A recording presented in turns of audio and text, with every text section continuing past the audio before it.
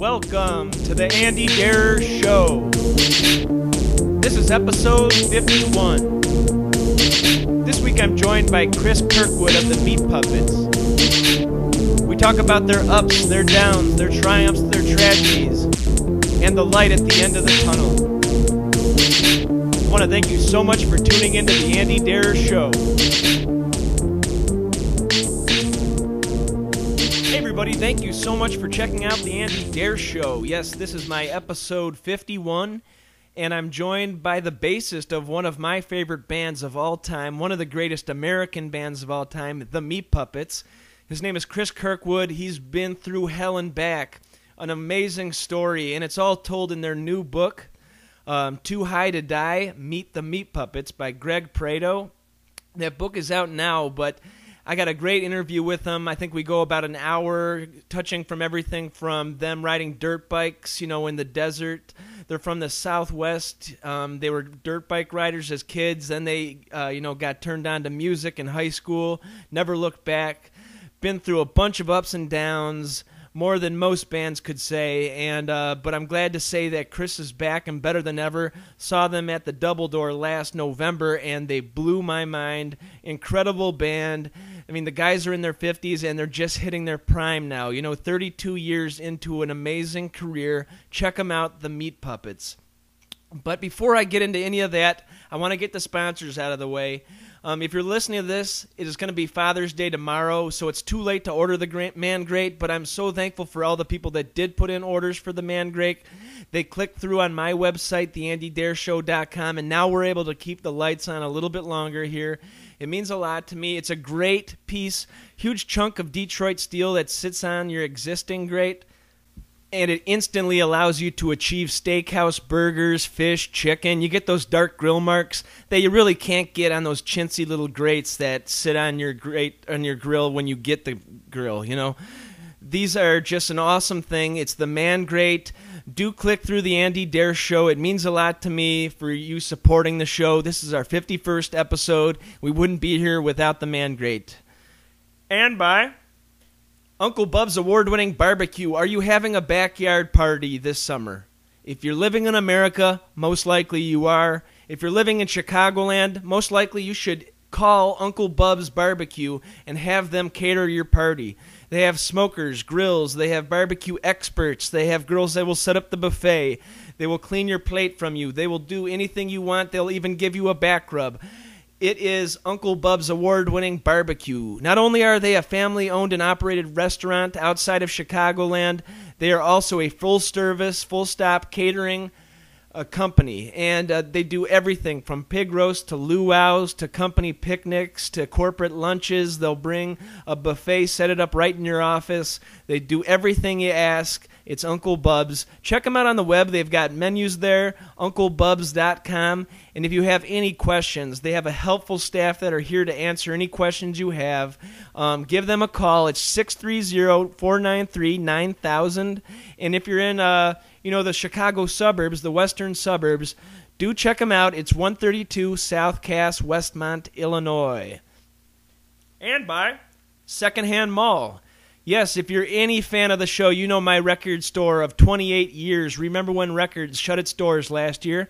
And while it was a sad time, it was also a rebirth because Secondhand Mall bought out the remaining inventory, and so now it's cool. It's a record store. It's got a huge vinyl selection. It also has power tools. It also has musical instruments.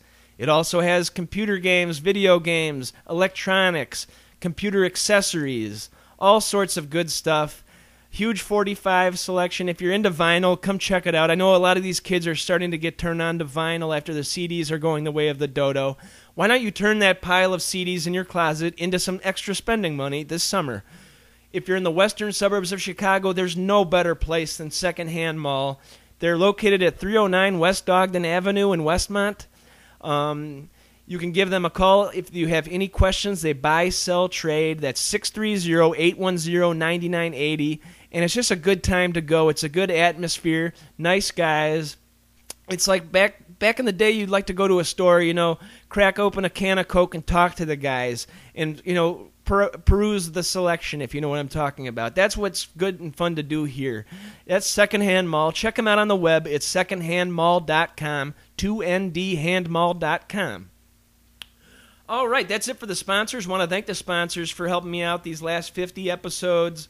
What's new in the world of Andy right now? Pretty much been doing a music segment, a music minute on the Kevin Matthews Show. He's, a broadcasting hero of mine, but he's also just a nice guy.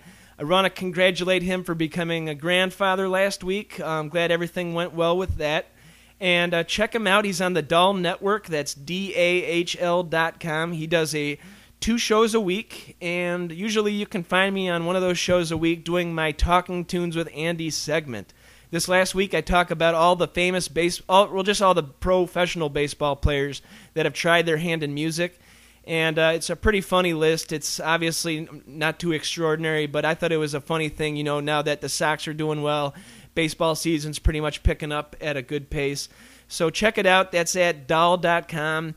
It is a pay site. It's $10 a month or $100 for the year. You get 2 months free that way. But do sign up, subscribe. You get the Steve Dahl Show, the James Van Osdol Show. He's a great guy. He was on the show about a month ago. The Kevin Matthews Show, and now the Dino Stamatopoulos Show. I'm sorry, I can never say the guy's last name. It's just the Dino Show, a.k.a. Starburns from Community. He's funny. It's a great show as well. So why not just subscribe over at Dahl.com, DAHL.com. All right, so that pretty much does it with all the sponsors and the news coming up. I want to thank everybody who tuned in to my big 50th episode with David Wild.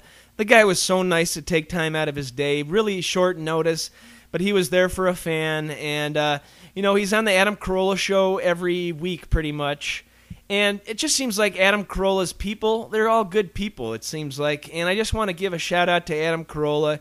He is definitely my number one broadcasting idol. He's really super good to his fans. I was saying nobody else would stay outside the Park West signing every single autograph. The line was wrapped around the venue like twice, but he would never, turn down a fan. He signed autographs. He took pictures for everybody, even when he had 2 sold-out shows to do.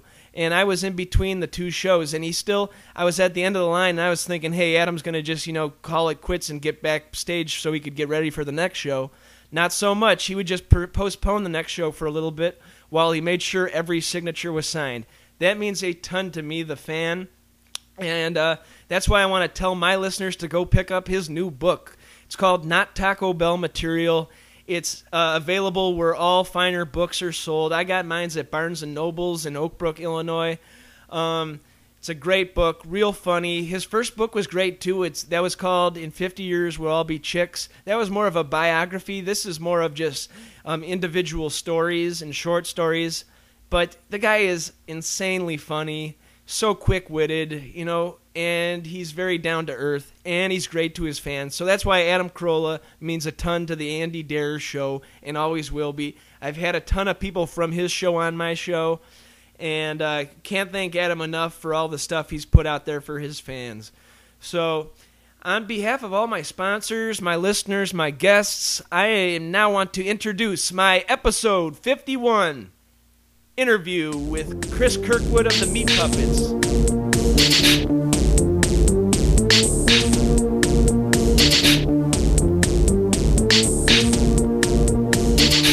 Hey Chris, how's it going? It's Andy. Hi Andy. Yeah, you're on the Andy Dare Show. Thanks you so much for taking the time out of your Sunday morning. How you doing, man? I'm fine, man. How you doing? Yeah, pretty good. Just waking up. It's a gorgeous, 85-degree day, sun's shining, so couldn't think of a better way to spend it than interviewing one of my idols. Definitely. Oh, yeah, who are you going to talk to? Yeah, talking to Cris Kirkwood here from the Meat Puppets.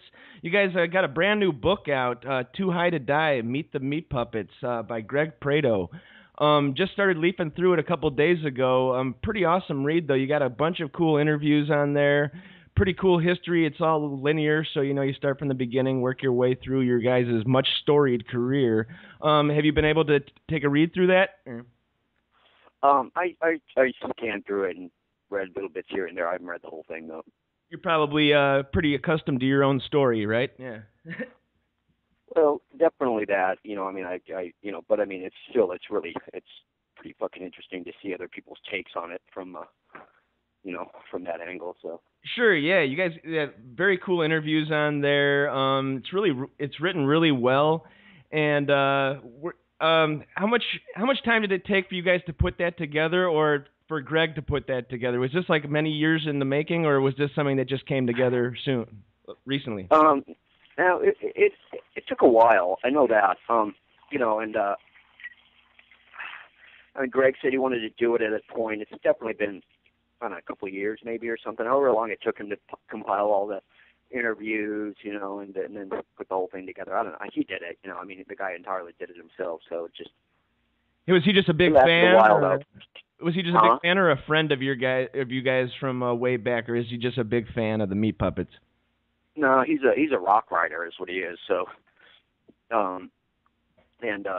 just decided this would make, a good. Yes, it's definitely not a subject that's been covered much. I mean, there's not many Meat Puppets books. There's a lot of books about the whole alternative scene, the SST scene, and all that stuff, but nothing that just like totally delve into your guys' history. And 30 years plus, there's a lot to talk about, right? Oh, definitely. And I think that as far as somebody that would be into the arts enough to be a writer about the arts like he is, or for somewhat even like myself, as a fan of music and sure. whatnot. The band has been around long enough, and to where it's easily something that can be, that's an interesting tale. It's an interesting story, if nothing else.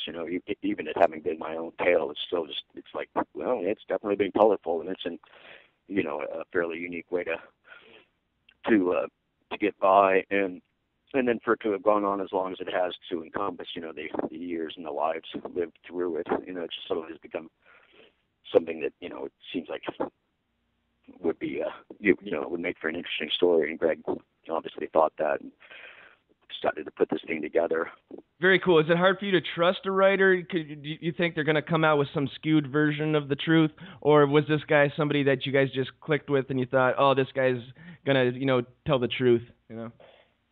It's it's just down to something like this. I mean, look, you wanted to talk to me, so I'm willing to do it. It's just it's more like that. It's just there's that symbiotic relationship that exists. Sure. Yeah. It's not like artists. There's another guy that's actually working on a book and has done some other writing about the band. This guy Matt Larman, and he did a symposium on Kurt's lyrics, which I thought was really interesting at like last year at the South by Southwest or something, and now he's working on a book himself. Cool. So he's just tackling the lyrics. He's getting into the poetry of it all. I think that I'm not sure what where he's coming from with the book specifically, but he at least has actually had like these kind of like just have a symposium kind of a thing where I don't know how well it did or anything, but getting into the that side of the band specifically. But we're talking about books, and I shared some of a few. He got back in touch and asked me about this one book that I mentioned. It was actually about Michelangelo. It's a cool book. It's called Sistine Secrets, and he'd asked me what the name of it was, and I was able to find the name of it because I've loaned the book out since. Cool. But it's just, once again, people there's somebody that's had a lot of books written about him, and this was a really interesting book that took the slant that Michelangelo's Neoplatonic upbringing at the hand of the Medicis enabled him to put all this like Kabbalistic hidden imagery, in the Sistine Chapel. So I mean, it's just weird. And, you just realize that's awesome. So there's hidden like little symbols, like at the Sistine, yeah. But then he suggested back to me, basically what it is that Michelangelo knew enough about these different religious traditions, specifically like the old Jewish traditions, is where this book is coming from, to hide symbolism in the Sistine Chapel that ultimately is a fuck you to the popes that made him do it. Well, that's punk rock back in the day, right? That's awesome. And then Matt told me about a book the other day, and I got online and looked at some of the reviews and just the description of the book. And what it is I can't remember the name of it, but it's talking about how art isn't made. I mean, art is made by the artist, the art itself, at that particular point. But what it takes to get art out, there's a collective involved. That there's so basically a part of the collective is people. You're part of the collective. Matt is. Greg. Sure. Yeah, it takes a village, kind of. As are the guys working at the fucking CD pressing plant. You know what I mean? And the distributors and the people that have stores in it. So all that. So that's what that book is coming from essentially. And awesome. And and as far as the Me Puppets, we've early on, I guess, we just because of the the tact that we took in terms of the band, what the emphasis was on coming from us, engendered amongst the the rock writing world interest, right? So part of the relationship that just part of that support that we've always had in a way, it's just been from a critical angle, so it's just as far as like that's like very cool. Like you're saying, you can't do it by yourself. You kind of need the whole village to help you up. Yeah. There's that. I mean, I do what I do by myself, and then definitely, the art gets taken out, and I don't fucking walk around hawking the things, So there's that element. But also, just in terms of like you said, it was Greg the guy or whatever. I mean, definitely there was some, it was looked into, what he'd done and whatnot, and his other writings and stuff, and it was just, you quickly realized. But I mean, on the other hand, I'll fucking talk to anybody, It's just like, So there's that side of it too. Sure, that's awesome. And so you had an art show like last spring, at Carly's Bistro and stuff like that. What's next for your artwork? I heard you got some stuff up on eBay, or is that still up on eBay? Or? It's not right now, but if people want my crap, they can get in touch with the band's website, and I'll sell them my stuff. I like to draw, I like to fucking draw, and I always have. And the band, was an art collective early on without us even realizing it, amongst the three of us. And then we all like to draw, and paint even, and then my stuff, I do it like therapeutically, and wound up with enough stuff, and it's just, just the next kind of a, serendipitous kind of a movement in the thing, and actually, we'll see what happens with that. I have some folks, I'm working with some people up in San Francisco, Cut Merch, it's the name of the company, and they're actually, working with the art as a licensable entity. Oh, nice. So, it's more of the same stuff, It all developed from an interest in, like, myself, an interest in the arts, and an interest in, like, what it is to be, and how I want to go about, just being, yeah. living my life, with those considerations in mind, and ultimately it wound up, just, heading in the direction of music and the arts, man. Yeah. And then from there it's just kind of, continue to grow out in a way, in a really fucking interesting and I've really enjoyed watching like your path, your journey, and like some of those album covers are totally iconic. Did you pretty much put together all the album covers yourself, or was there a couple that you didn't do yourself, or? No, we totally did. The one that we still put it together, but the one piece of imagery that wasn't specifically chosen by us, I think, was Too High to Die. Oh, okay, gotcha. Huh. But it was okayed by us, but we had, maybe that hadn't been put together, and the record company put together something. We were like, oh, that's fine. Yeah, why not? Yeah, why mess with it? But do you sell prints of the album covers at your shows, or is it more just like all new stuff? Occasionally, like I know a batch of posters got made up for Me Puppets 2.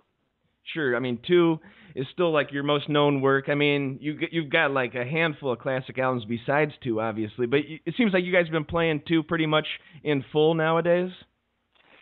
There's a handful of songs off that have gotten played a lot in the last few years.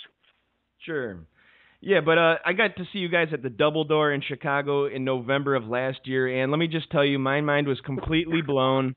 I just wish I could keep up that excellency when I'm your guys' age. I'm about to hit 30, but I can't imagine, like, you got that new drummer, Shandon, right? How do you pronounce that, Shandon? Yeah. Yeah, he was awesome, brought a new energy to you guys, but you guys were just completely, like, no holds barred, just excellent, and completely your own style. Psychedelic with roots in country, but roots in punk too, 1 foot in each genre. I just loved seeing that, dichotomy, and there's nobody else on the scene that's touching you guys right now as far as, making your own noise like that. How was that tour for you guys? they all are. I mean, everybody is, I mean, I guess, whatever. I didn't like that to me. It's not like there's nobody else or whatever. I mean, people are just doing what they fucking do, and this is the particular direction that we headed in. And it's definitely interesting, there's a lot of, it's interesting to have done this for so long, because I'm 51 and we started the band when I was 19, so to put that kind of, to have that many years go into something, and then to have all the, your life being lived with this, particular thing along with it. Riding shotgun with you, yeah. and to wind up at this age where it's just like, Jesus, I ain't no kid anymore, and yet to still be able to find, to have the art still be something that's interesting. It's definitely, no, it's just that. It's interesting. So. It's something cool that we didn't have. That people didn't have in the 70s and 60s, where you had the aging eldermen of the scene still completely, rocking the socks off of the kids. You didn't have that in the 60s. I mean, you had a couple aging rockers, but nothing much. Now you got Neil Young, almost hitting 70. You got a bunch of guys out there that are still cranking them out and still, going on these long tours and, filling these theaters and stuff like that. How was the tour for you guys? Is it's obviously got to be different from the 90s or the 80s for you. Is it different for you, or is it still that same passion with you? That was always. It's still real similar. I mean, it's really similar in a lot of ways to the to the 80s. We still carry our own crap and drive ourselves. Nice. I didn't know that. It's just what goes into actually being able to make art, because it's all dependent upon, your ability to continue to do it, and we find that at this age, and that's what the interesting element is, it's just still the desire to do it, the wherewithal to do it to the degree that we can, it's not the same as when we were younger, but, It's kind of like a relationship, like you still love her, but it's slightly different, obviously, because time's gone by, but you still have that same love in your heart, kind of. Somewhat, definitely. I mean, definitely, Kurt and I still love to play. It's just, and that's a wonderful thing. And and then the time that has gone into it has allowed for it to take on, different aspects. When you're young, there's the joy of discovery or something. But then once you put a lot of time into it, there's it takes on, just that much time having been devoted to something, and that much practice at doing it and whatnot. So it just has a different element to it, and it's so interesting. That's the really pleasing part, and I find as a fan, like I said, of the arts, that the band is developing into something. It's like, well, look at there, this is just like reading about other artists that I enjoyed, and seeing them go through the different periods that they've gone through in their career, or in their in their career, and being able to look at it, and once they're gone or something like that, or, while they're still alive, even in, an overview of their history up to that point, and the band has definitely gotten to that, it's just like, just through dint of, through longevity. Sure. Yeah. Like, do you still stay up on like the whole music scene as far as, like what's coming out new? Like, who would you want to support you guys on tour? Is it your choice still? And like, do you keep your ear to the streets as far as what's new in underground alternative music now, or? Somewhat, and it's definitely our choice, somewhat, and as to who goes out with us, and we do sort of. I mean, it's not, we're not quite, get to just completely go, okay, it's this, and here's how we're going to do this, and all that kind of stuff. A lot of that stuff is dependent upon commercial considerations, and like, sure, the kind of, what you can actually, afford, and what'll bring the kids out, yeah, and that kind of a thing, it's so. And, but I never really did that heavily keep my ear to anything or anything like that. It's just more. It's been a very personal sort of a trip for me. And yet, I have things that I love, and I'm constantly hear things that's like, oh, that's neat. Definitely all sorts of stuff that goes on that's interesting. Very cool. Yeah, I'd like to take it like back for the Kirkwoods. What kind of kids were you guys? You guys grew up in Tempe? Or? No, we grew up in Sunny Slope is where we grew up. Oh, okay. We eventually moved down to Tempe. Sunny Slope's in the north part of Phoenix. There was back when we were kids. It's the central part of Phoenix, but Phoenix has grown a lot. Yeah, we grew up there in Sunny Slope, and we were kids like anybody else, I would imagine. Sure. Was it artwork first or music first, or was it just being No, a it wasn't any of rebellious that. No, teenager? no, it wasn't any of that really. It was more like trying to avoid getting thrashed by whichever abusive husband mom was married to at that particular point. Oh, I gotcha. Yeah, that helps write songs down the line, though, kind of, right? Yeah, not necessarily. No, It puts hurts it. love in general. Yeah, love overpowers all that, you know. But we had childhoods like anybody does. We had a mommy that loved us, and we didn't grow up with our pops. Our dad and mom split up when we were real tiny, and then mom got remarried, a few times, and there was an element of stability and an element of chaos there, just like there is in so many families, and I think the chaotic side of it probably played a bit of a part in it. Had we been raised, had mom and dad stayed together, who knows? But so not the white picket fence, really, but was it like a better situation being away from the house, like going to school? Did you prefer that, or was it hard fitting in at school or making the grades? No, it wasn't hard making the grades, really. Neither of us had that big of a struggle, grade-wise. And then we both graduated from Brophy College Prep here in Phoenix, which is a venerable old Jesuit institution that Mom wanted us to go to for its higher educational qualities. So there was that, and and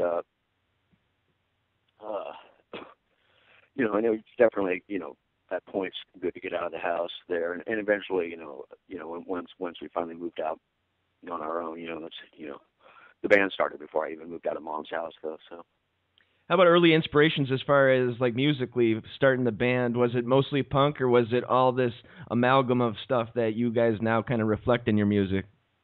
It's definitely that. I mean, I got into music personally. I started actually playing music in like 73, 74 after seeing the movie Deliverance. Oh, nice. Awesome.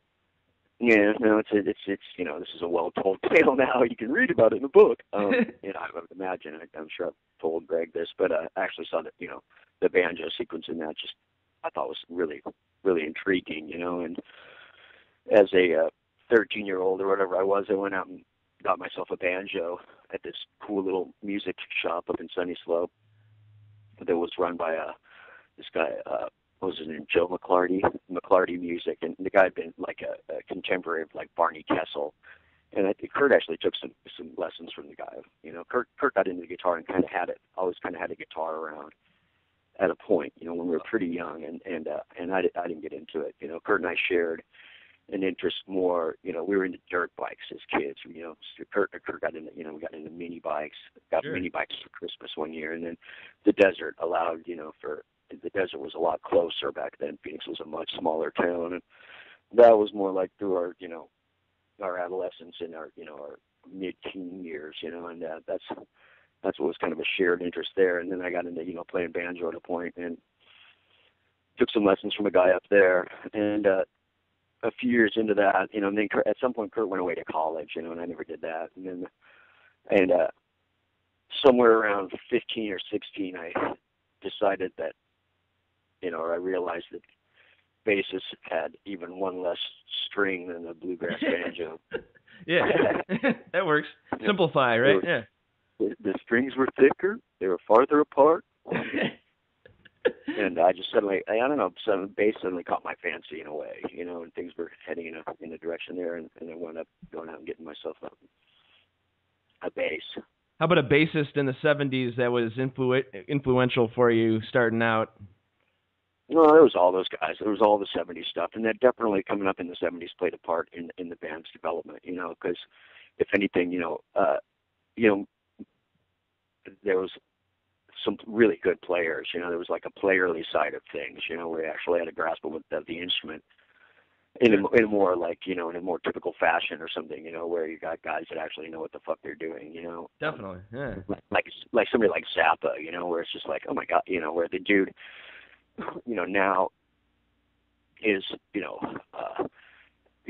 considered one of the, a composer, right? Because he wrote actually like, he did rock music, but he also did, other stuff. He's one of the neoclassical composers, Sure, yeah.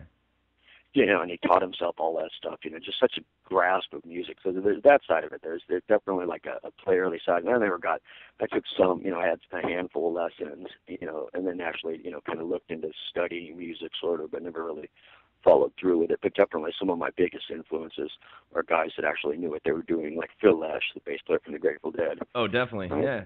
You know, where you got, you know, and it's just such an interesting combination for me where, you know, here's a guy that's actually a school musician, you know, studied theory, studied composition, you know, with notable fucking teachers, you know, at a higher level. And then, you know, started dropping acid, you know, so it's just a bitching combination of, you know, of psychedelia and, you know, a grasp of the instrument. You and know, classicism at the same time. That's awesome, yeah. Yeah, and you know, and I never followed through with, you know, with getting that, you know, studying the theory on the, you know, the language of music that's been developed over the last few centuries, you know. So, but that definitely, just at least like moving your fingers that much, or having, you know, having like the technical side of things being, you know, being an element in it. That's like, you know, an element in the development of the band. And then, you know, meeting Derek and getting turned on to, he was more versed, and he was into the punk rock thing and was into the 7-inch thing that came out of, you know, the mid 70s and the later 70s, you know, from England, all the 7-inches and New York and the coast and stuff, and, you know, the spawn of the Ramones, you know, and then, you know, you combine that with Kurt and I being these fucking, you know, guys with just at least an interest somewhat in like just this other side of it, where it wasn't just strictly about, you know, that punk energy or, you know, the ideal or the concept, but it was, you know, it was that punk energy combined then also with, like, you know, moving your fingers a little bit more or something. Sure, you put the Americana vibe in with the punk. You stirred it up a little bit. That's. Yeah, I don't know. That wasn't, you know, that was purposeful. That was, you know, the direction of, you know, us, you know, being in charge of what the fuck we did, you know, and having been playing in the punk rock scene for a while at that point, you know, and having gotten into it when, you know, we started going out to Los Angeles, and the people that we met were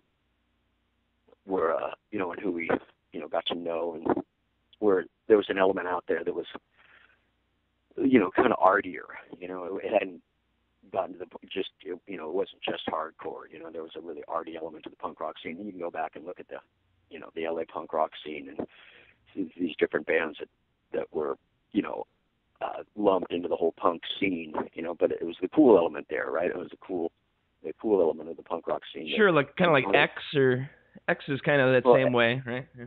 X was definitely there, but then even getting, you know, further out where you got like the, you know, the Screamers, you know, and specifically the people that we became friends with were a band called Monitor, you know, and they were very arty, you know, and not at all in any way hardcore, and yet it was still all, you know, under the punkish umbrella. It was just, you know, and it wasn't like, you know, down to it being punk for us. It was just something like this realm wherein, you know, you could have these disparate groups coming from these little, you know, towns here and there that had come up with their own thing, you know, and weren't necessarily that reflective of each other, but were still, you know, all about, if the core connection was just that they were doing their own thing, you know.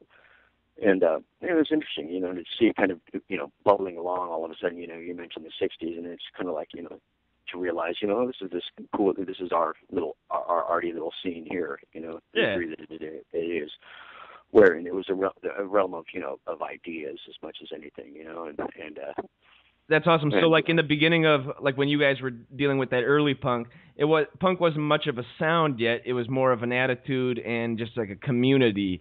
It hadn't turned into the hardcore, because then that would also turn into its own, like, just join the bandwagon of the hardcore sound, towards the late 80s or mid 80s, kind of?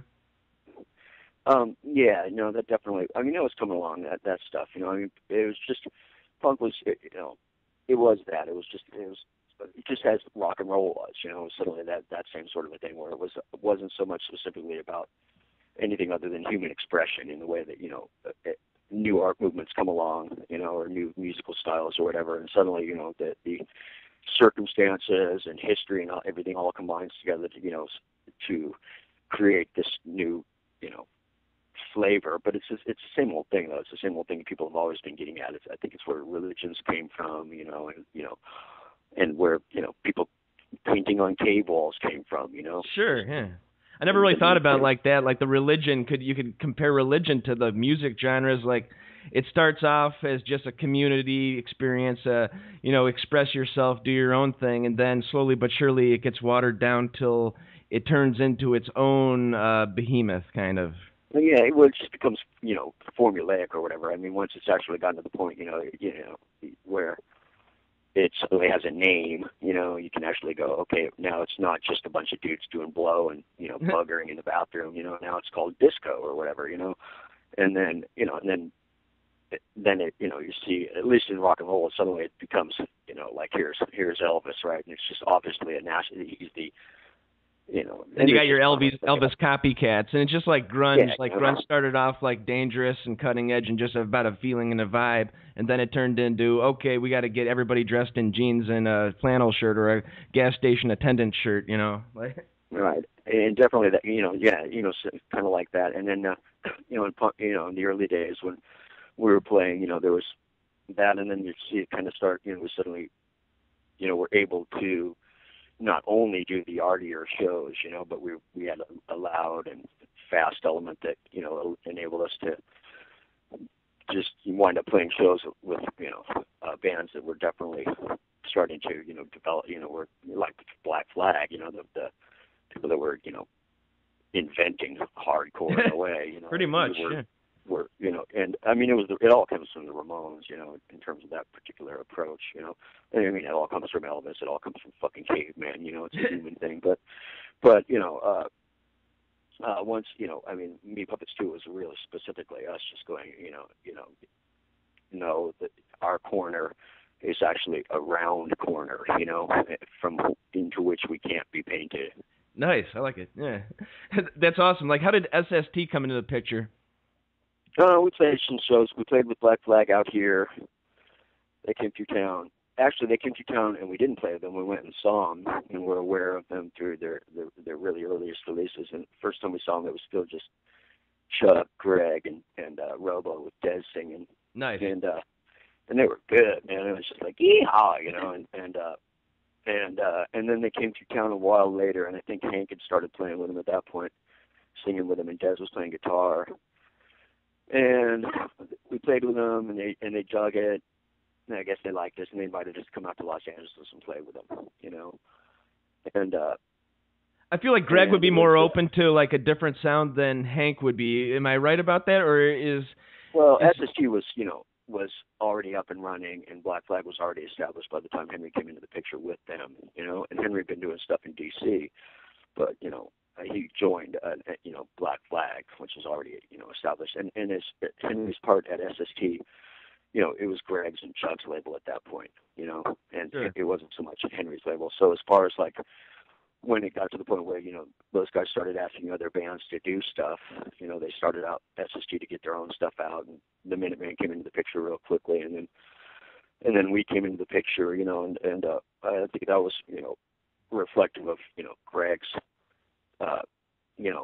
ear, and Greg's and Chuck's, ear, and their ideas about what the direction they wanted to go in with the label, and amazing, the quality of the, just the, A&R job or whatever, Sure, like I can't think of a label with a larger range at that point, or at all in the entire time I've listened to music. I mean, you had everything from like the Replacements to the Minutemen. That's completely a huge range. So I got to give that all to Greg pretty much to have that. I don't think the Replacements ever did an SST record though. I thought they did a Stink, or was it? I could be wrong. I'm not one for facts. I got you. I got you. I thought I read that somewhere, but.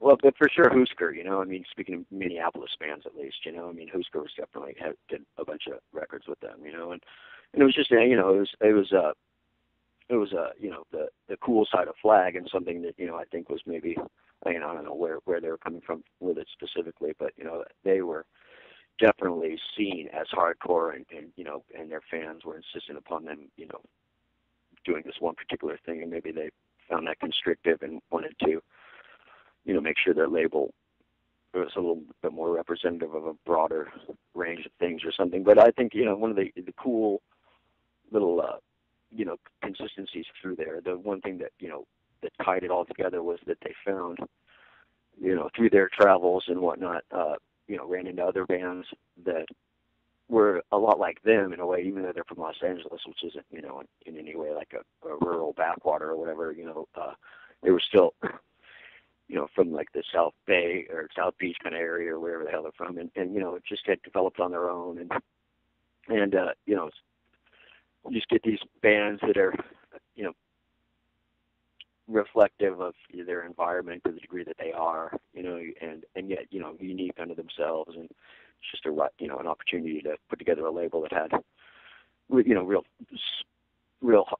focused, hard-working sort of people that were working real hard and focused upon their own particular art trip. So that's awesome. And like back then, like he had to just get in the van and just travel America and find those bands. It wasn't just like put on his desk. This is a thing where you actually had to go meet the people, go pound the flesh, go pass out flyers and whatnot. It was a much more difficult experience, but probably more rewarding than it is in 2012. I'm guessing, right? Not necessarily more rewarding, because the thing that I was always about, the part of it that's rewarding to me is actually winding up with the guitar hanging off my shoulder with my brother on the other side of the stage. So ultimately, that part of it is still the most rewarding part of it. And it was something that coincided time-wise well with my being a lot younger. So, yeah. And I mean, it's still, what's still required in terms of that is, safe driving, safe transportation. Sure. Yeah, that hasn't changed. And that was always the same thing, But definitely back then, it was a unique, sort of a thing to be involved with, but it wasn't that unique. It was unique under its own particular version of this. But I mean, it's what we've been talking about, the development of, artistic styles, artistic, whole, genres of art or whatever, and how in the beginning, somebody has an idea and they start to do it, and then it's disseminated out and through their insisting on just doing the work that they want to do, and it's it builds the momentum that it does, and they get out to the degree that they do, and it was definitely like a homemade thing all the way around back then for sure, where it's just these handful of like-minded folks that got caught up at a particular point, and everybody stayed on each other's floors, if they did, that the group, awesome. All these people we'd stay at, wherever the hell we could, and people, would become promoters in their own town or would start their own label like Black Flag did, or, and then would work to find, the distribution for the records and whatnot. And there was people out there that had little record stores, and it just slowly kind of grew. And then, at a point, there was definitely like Nirvana that broke it open into a flat out commercial realm. But it wasn't like the record labels and the business guys weren't, around way before that, trying to figure out how to, cash in on what had taken on such a distinct personality at that point. I mean, Husker got signed to Warner Brothers in like 85 or something. Sure, yeah, they were an early one. Talking about like finding your own style throughout the 80s, you guys really switched it up a lot. I mean, you had two where you kind of like, exposed yourself as being, having those psychedelic influences and those, cowpunk influences. I hate that word, but anyways. But then like Mirage, you guys were playing around with drum machines and synthesizers a little bit. How was it making Mirage, and was that like did you guys go into the studio saying, let's change it up a little bit, or was it just a natural, growth? No, it was never like purposely, let's change it up, for the sake of changing it up. It wasn't that. It was changing it up because that was the next area of interest that we wanted to, look into, and it was and there's, the natural development of the band in the particular direction, and the growth of Kurt as a songwriter, the development of Kurt as a songwriter, and, where the band was at, and the what we felt like, where we were at, and what we were given, it's just what we came up with. That's what we made. Those are the things that we made. But it wasn't purposely just for the sake of, being, let's do this different. It was just where we were at that particular point. But, not for its own sake, but we certainly weren't constrained by, the dictates of, you know, people's tastes, you know, and their demands of that, you know, something that they like continues to put out some, you know, a similarly flavored sort of a thing. As far as we were concerned, it was similarly flavored because we were the ones that were making the music, you know, and it's other people who have, you know, a need or an issue or their desire or the inability to not, you know, peg things.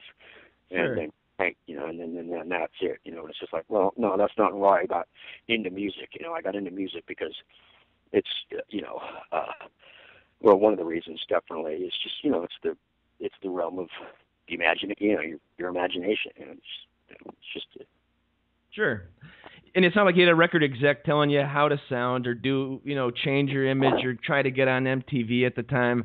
And then you would move. That was not important.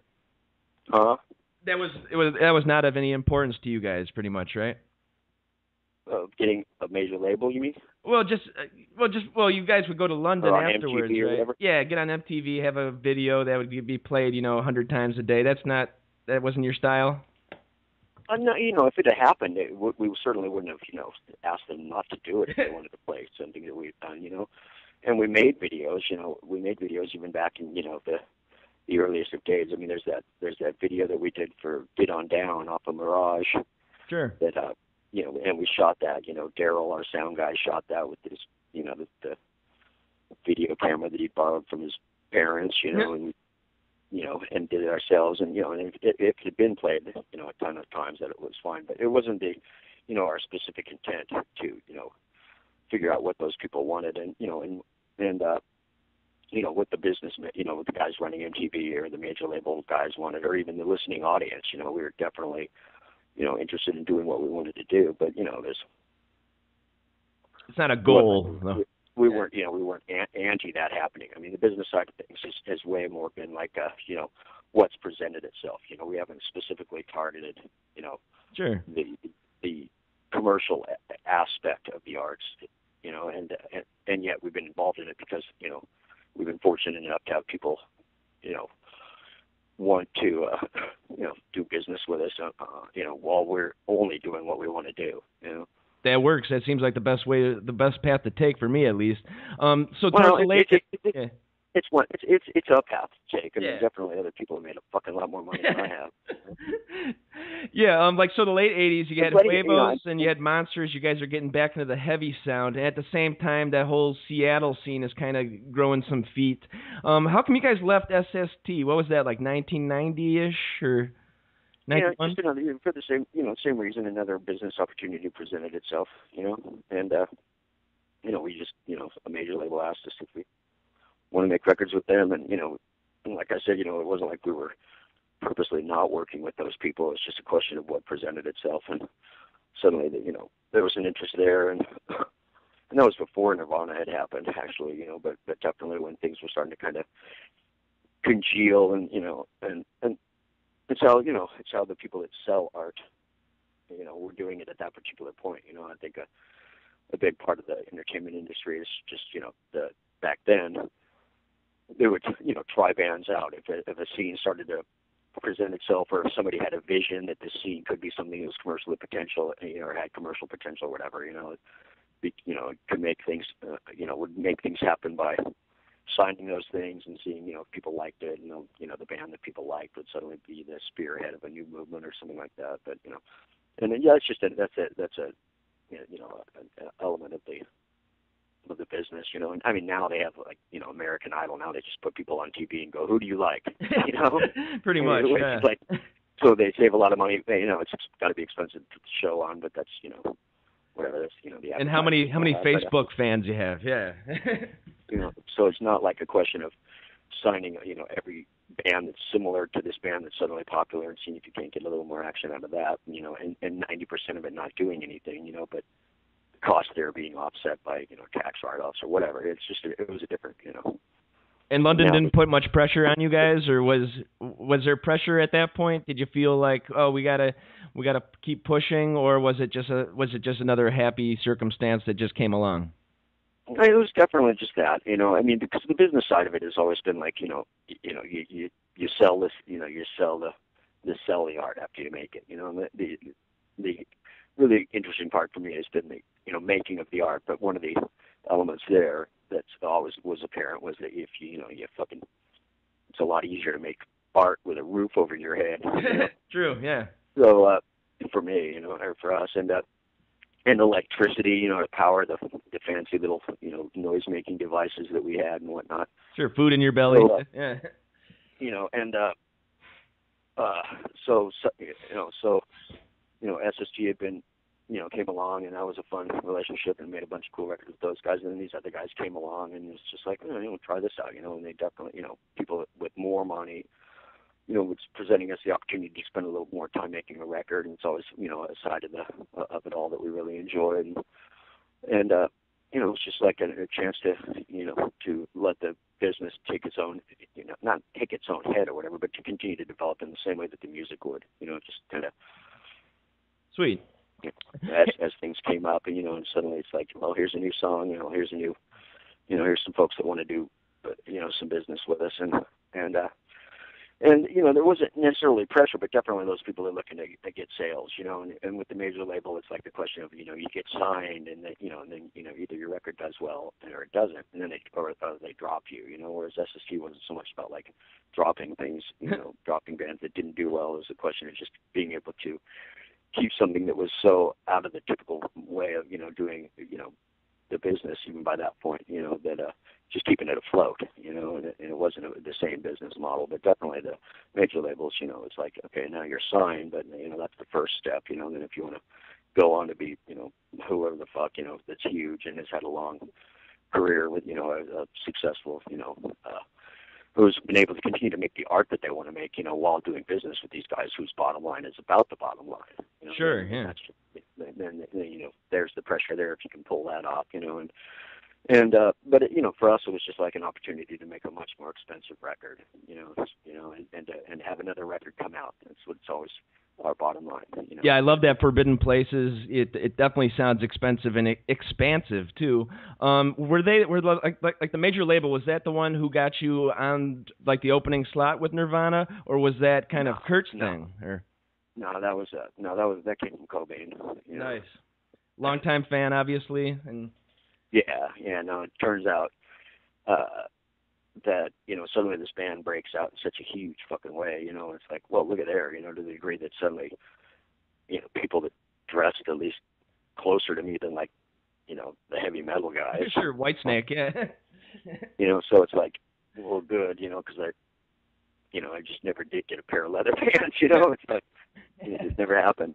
But so suddenly this band is just huge, and I'm aware of this band called Nirvana, and their lead singers, Cobain, right? And then we start hearing him talking about us and our contemporaries, because they were a little younger than us, and having been a big fan of us, us and all of our like. It's flattering, yeah. The SST band, the twin tone bands, just so, and then from that, they asked us to come out with him. That's really cool. Yeah, he's not a dumbass if he's got really distinct taste in music. He respects the history of the the whole do-it-yourself movement. He's not some corporate Goomba. But so then you guys went on tour, played a lot of dates with him, and then obviously he asked you onto the MTV Unplugged performance, and history was made pretty much. How was that night? Did you feel like you were doing something that was going to be remembered forever, or was it just another gig? Did you feel like, were all the flowers there? Did you have a feeling like you might be on the precipice of something big, or was it just another TV show taping kind of thing? Well, it was a little both. I mean, definitely wasn't like, this, we're making history here or anything. You couldn't know that the guy was going to, kill himself so shortly after that, So, I mean, that wasn't obvious. I mean, it was apparent that he was, dealing with his own issues, but, everybody had been for years at that point, and, sure. But, it was a little, it was definitely neat in that, suddenly we're now on a major label. Just certain elements of the whole experience had shifted slightly, right? Where we're now not just carving this thing out of whole cloth, and are now being are getting into bed with, people that are established in a particular, on the business side of things, and established to the degree that they're, they're these corporate entities, and so there was that side of it where, like, just like I said, making a more expensive record at certain things where you're like, afforded certain things, but it all happened fairly naturally. And then as far as like, those guys asking us to do that, it was something that appealed on a musical level. It was appealing on a musical level. It's just like, well, it started off with like talking with Cobain about like cover songs and this and that, just one evening on one of those tours. And then him saying that he wanted to do some of our stuff. They were getting ready to do Unplugged, and he wanted to play some of the stuff off, some of our old songs. And it's just like, well, go ahead, whatever, and sure. then he just, he just decided that he would take Kurt and I on TV with him and have us do have Kurt do the little noodly guitar parts and me play half-assed bass. Thing 1 and thing 2, right? And for us it was like, well, that's cool. That's a neat thing. That sounds like fun. Musically it sounded like a fun thing to do. And then, from the business side of things, I mean, those guys are like the biggest band in the world at the point, and it's like, oh, neat, and to see, it was interesting just from an art historian standpoint or whatever, just an art fan standpoint, music fan standpoint, to see, to play the part and being like at that point, you start to be able to get some perspective because the years have passed enough, and you start to see how, like, how history develops into this thing that everybody kind of agrees upon. Once it's gotten behind it, everybody's able to look back at it a little bit, and you see, okay, so we're being seen as like the second wave or the third wave of this underground art movement, and then fourth or fifth wave down, suddenly it grows into a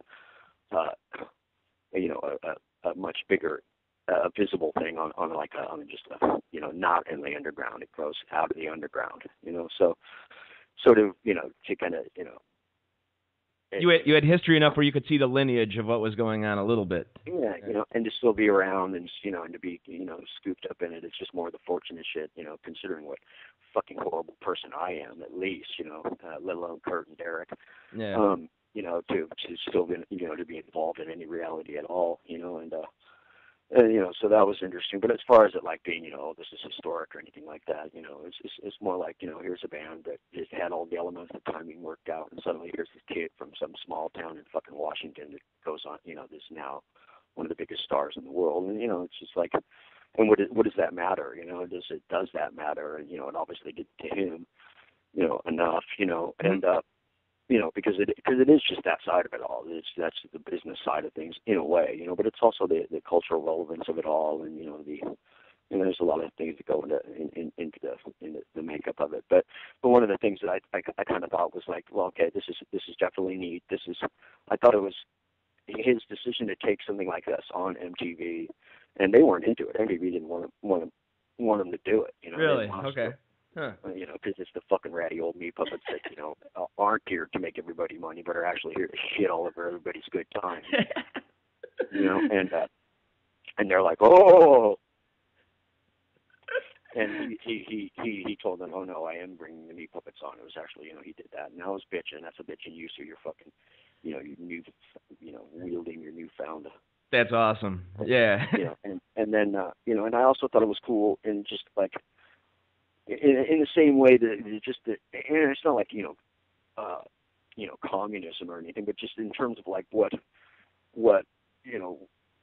one of the things that I got out of the punk rock thing, where you are able to like use your art as something that it's yours. You can do with it as you want. He decided to take this his old a band that he really dug and was still around, and use his platform, his exceedingly visible platform, to shove us down all these fucking people's throats, and I thought that was reflective of like the punk ethos to the degree that it was, and I'm not like even a champion of the punk ethos or anything, but just that kind of a thing where you actually bring out this whole. It is a perfect example of, sticking your neck out for the little guys. Not that you're the little guys, but, punk ethos are, you're going to, if you get big, you're going to bring along your friends with you, no matter what the boss says. Totally. It's putting your artistic considerations in front of everything else, ultimately. There was that side of it. I thought that played a part in it. Very awesome. Yeah, last year I got to go underneath his bridge in Aberdeen, and couldn't ask for a better memorial. I didn't want to go to some stuffy museum where I see pictures behind glass. It was really cool seeing all the fan art, and I even found a Smith & Wesson hunting blade. I put that in my pocket. I was like, that's my little souvenir here, and I really felt his aura under there. So a couple months later, he'd be gone, and you got the No Joke album. The dark ages would kind of begin for the Meat Puppets a little bit, correct? Well, after that, we put out that, Two-Headed Eye. Oh, yeah, you got that. And that was actually a big hit with Backwater. It was on the back of the MTV Unplugged performance. But then, the drugs and the people not getting along so much in Meat Puppets kind of... No, it was me. No, we were getting along fine. It was just me, like I said, the fucking, the reality of me being a horrible, awful person, just like everybody is ultimately. Sure. What does it take to turn a whole nation into people that will actually hunt down their neighbors in an attempt to gas their children? Sure, yeah. What does it take? And what does it take to take a fucking, a Nimrod like me and turn him into a fucking, fucking absolute complete wreck? It's just the shimmering waves of energy that flow through everything. Was the substances something that you had to deal with? Was everything happening too fast, or was it more of a relationship problem? No, drugs are fun and feel good to do. Yeah. But if you do too much of them, they'll hurt you, and I did too many. Too many, yeah. Was the music suffering at the same time? I like No Joke a lot, but it got bad reviews. But I like it a lot. But you can hear that there's turmoil underneath the surface, kind of. It wasn't turmoil so much; it was pain. Our mother was dying. Oh, geez, yeah. So it was just reflective again of who we are as people and where we were, in terms of guys who've been making music together and their music, just not being able, but to reflect who we are and where we're at that particular point, And so you said, your mom was there way back when. Your mom was there when she she had the different husbands. Your dad wasn't there, but she was always there for you guys. So it really hit you hard when her health was failing. Or? No, she was our mom. She wasn't there for us. She didn't like the band and wished that we'd become a doctor and a lawyer. But that's why she sent us to the Jesuit high school. Gotcha. But so she was, she wasn't there like that, but she was our mom, and then, later on after, we just went, well, we're going to do what we want to do, and as kids, and didn't become, didn't follow her dreams and just went ahead and, did what we wanted to do. And, eventually she, grew to, get the band enough. And then, was, she's just always pragmatic on that level, coming, her parents, were children of the Depression, and instilled in her that, side of things, pragmatism. And, but, it was our mother, and she was, had become horribly sick and was not going to make it out of that illness. So, I called it their album, in a particular way. And, and then on top of it, I was, taking care of her and just decided that I would do a little, medical work on myself. Gotcha. And with it all, and so it all started to just, come apart. And then what really played a part in it as well, because you see bands who are not only, tolerated for being fucked up, but almost flat out lionized, like, Keith Richards, magical years. But it's also Keith Richards, I'm not Keith, Yeah. In our band, I'm not the Keith Richards. I am the fucking the Bill Wyman. I am, the bass player. Kurt's the guy that fucking, comes up with the material, 98% of the time. Gotcha. And, so suddenly you have one of the side guys. But, what also played a big part in that, and just in terms of, the direction that things took, was that, Cobain killed himself and was a fucking junkie, And, Sure. And we at that time were working with, the same management company that those guys had, who are still around. Those guys are still around and still, you know. Is that Gold Mountain? Or... Yeah. Gotcha. You know, and you know, they still do Dave. They still do what's his face's Grohl's band, you know, and sure. and a lot, and other stuff, you know, and at the time they were all just so hurt and, you know, burned on fucking dope abuse that they didn't, you know, that it suddenly I was threatening, the business side of things and the relationships that we developed there to be able to get the art done and out and continue to move on. I was threatening our ability to continue, and wasn't just threatening, but actually did, you know, make it, you know, unable for us to continue. In the throes of addiction, were you ever turning to artwork to help you, or was that like, oh, I can't really think about artwork right now, I got to think about my next fix? The art was still there. The art, you know, I mean, you know, it would, you know, the level of fucking, you know, mutation that I achieved was truly heroic. And yet through it all, there were, you know, I managed to hang on to a guitar or two. There was always a string thing around. Nice. And then I did some really fucking neat art through that at points and whatnot. But mostly my job was fucking self-destruction, and I, you know, I did it to the extreme, and, you know, and the only special joy that you get to experience through hardcore fucking drug addiction that I didn't personally experience was dying. So. And we're glad for that, Chris. Definitely.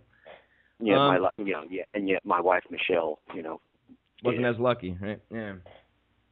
Well, so that's kind of like the dark ages of the band. So dark ages of me. I mean, it was the fucking end. It was the end of the band at that particular point, you know. And it was just.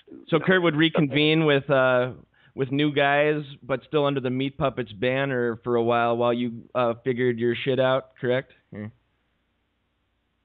You know, while I wasn't figuring my shit out, you know, I finally had my shit figured out for me by the pigs. Oh yeah, heard about that. Gotcha. Huh. So, then what was the light at the end of the tunnel here? Was it like these last 3 records that you guys did in the late 2000s? Was that? It's got to be finding you guys at a much healthier position, things seem like they're going better, right? Yeah. You know, it just you know. Kurt continued to do his work, you know. I mean, he's the fucking, you know, the engine of the band, you awesome. know, and you know, and you know, continue to fucking do the artwork that he just does, you know. It's like I play music, but Kurt actually, you know, makes up music that, you know, that then I then play. Gotcha. Devoutly and with, you know, boundless enthusiasm, you know. But he continued to do the work that he was doing, and you know, and I'd taken away his fucking, you know, our sure band, you know, our band, you know, that had been together a long time and had a, you know, and had, you know, a lot of, you know, there's no reason for that to have happened. You know, it's all only a fucking, you know, my fault and that fucking how to not behave if you want to, you know. If your first love really is the music, you know, be aware of the pitfalls. And then, you know, it's just all extra retarded because I was in my mid-30s when I really, you know, when things, and, you know, it's not like you necessarily get wiser as you get older, but, you know, there's the possibility that you can. And, you know, we've been through, you know, the dangers of, you know, just living as younger men, you know, even drug use, you know, dangerous drug use. And, you know, still it's slipped in. So, you know, but anyways, I'd fuck shit up to that degree, and then Kurt went ahead and, you know, just continued to do what he does, you know, in spite of having, you know, in spite of me, you know, and sure. And then, you know, I continued to only unravel till I finally, you know, the whole thing with getting shot and having to, you know, go to prison yet again, you know, and then just the light at the end of the tunnel is just, I don't know, I can't put my finger on it specifically, you know, other than just the you know, the just the strength of the human spirit and the human body, you know, like didn't fucking die. And, you know, managed to, my last spate of incarceration, and and the healing qualities of time as well. I think just whatever the fuck, to be able to. I finally got to the point in that last time in prison to where I realized that I wasn't going to get out and immediately run back to dope in an attempt to cover up the horror that I'd made of my life in any way, in an attempt to ameliorate the fucking nightmare that my reality had become with using more dope, to which is what I'd allowed into my life and had turned everything into such shit. Sure. And so I just knew, at least when I got out, that I got out in 2005, that I wasn't going to use anymore. And then there was just a series of just really beautiful fucking very human set of circumstances that fell into place. I don't know, just my girlfriend's folks took us in. They were wonderful people, really very supportive and very, very giving. And they'd never even met me before. Actually, That's so awesome. And then I didn't start using again, and then that kept me above board with the pigs finally, and and just at a point after I'd been out about a year and a half or something, or a year or something, I saw my nephew Elmo, Kurt's kid, and he told Kurt, God, it's Uncle who he hadn't seen since he was a child, and and Kurt, had never abandoned, the band never broke up or anything. I just was unavailable. And Kurt was working on some new stuff and had done Snow, his solo record, and was looking to make another, Meat Puppets record, and asked me if I wanted to do it. So that's awesome. That's so cool. That's such a set of circumstances that that is truly the light at the end of the tunnel. It sounds cliched, and it's cliche to say a second chance, but we're so lucky to still have you around. And you guys, I didn't hear you back in the day, but I think you guys sound stronger than ever. I mean, this last tour was amazing. Are you guys planning on hitting the studio again soon? Yeah, no, we are. This summer here is definitely awesome. It's new record time, and no, it's that part of the story that makes it such a tolerable, and tolerable for me story, but also it really adds another element to it. I mean, the tale of the rock band that struggles and then suddenly gets a little bit of success, commercial success, suddenly has more money than they've ever had, or and somebody in the band fucks it all up, and surprise, surprise, but the part that makes it, like I said, tolerable for me because it's my fucking reality, my life, but also makes it an intriguing story, I think, artistically, and, why I think, at this point suddenly there's, now there's a book, and I don't think the book necessarily would have been written or necessarily even needed to be written in some ways had it not gone the way that it did, and, by grace and other people's kindness, I was able to, fucking, get my shit back together and get back together with Kurt and put in, some more, put another chapter, such a unique chapter to the story, most people don't, and I seriously plumbed the depths. So to be able to come back from that, that in itself, I'm statistically defying the odds, and just in having survived, and then to, to not, not go back to jail again, not get back on dope again, that statistically is, I'm in the minority there, and then, to actually get back together with Kurt, and then to have, the wherewithal and the desire, and it's just this, that what the Meat Puppets are always all about, that just the mystery of it all, to still be there and to give us the chance to play a little bit more music. That's the part that makes it, that, that's what the light at the end of the tunnel is, and what's really added such, heft to the, just to our own personal tale, the tale of the Meat Puppets. It truly is a tale of survival and like redemption. And are you a religious guy or no?